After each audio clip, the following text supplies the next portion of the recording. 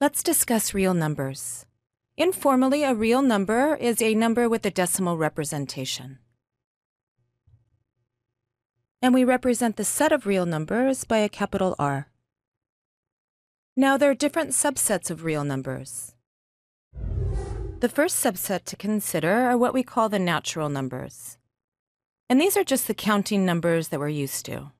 1, 2, 3, 4, and so on. And we represent the set of natural numbers by a capital N. That is, N is equal to 1, 2, 3, 4, and so on. The second subset to consider is what we call the integers. The integers are all these natural numbers together with their negatives and 0. And we represent the set of integers by a capital Z. So Z is all the negative natural numbers.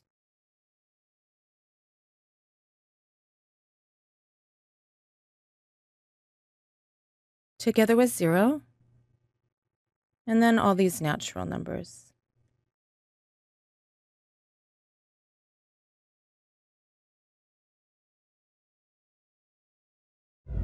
The third subset to consider are what we call the rational numbers. And we represent the set of rational numbers by a capital Q. And these are fractions or ratios of integers. So A over B, where B is not 0, and A and B are integers.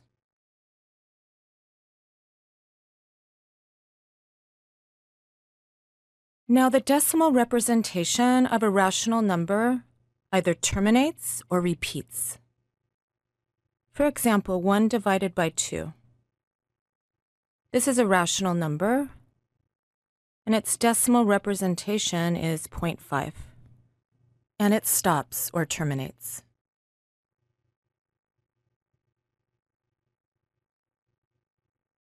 Whereas 1 divided by 3, which is also a rational number,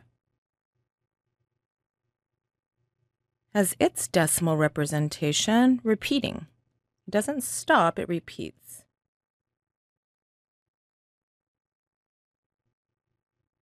Now, if a real number is not rational, then it's what we call an irrational number. And the set of irrational numbers we represent by a capital I. So these are real numbers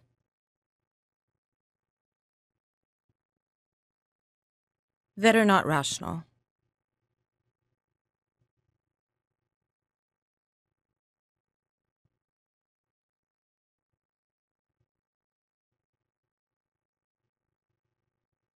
So a real number is either rational or irrational. So let's write that up here. Capital R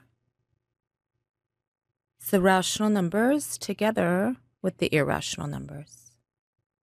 And we have that the natural numbers are contained in the integers, contained in the rationals, are contained in the reals. Let's look at an example. Let S be this set, and we want to list the subsets of S consisting of the natural numbers, the integers, the rationals, and the irrationals. Remember that the natural numbers are the counting numbers, 1, 2, 3, 4, and so on. So looking at S, we see we have 3 here, as well as 10. So these will be our natural numbers.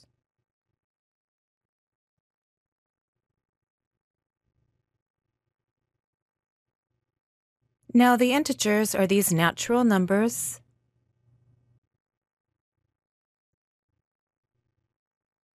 together with 0, and we do have 0 in our list.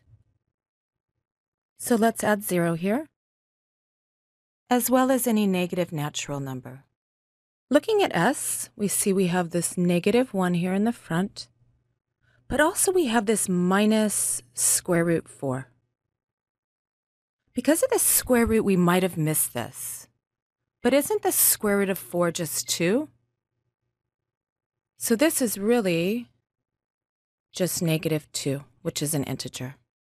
So we'll add these to our list as well. -1 and negative square root of 4. Now what about the rationals? All of these integers are rational numbers. Because think of 3, for example. We can write 3 as 3 divided by 1, so we can think of it as a fraction.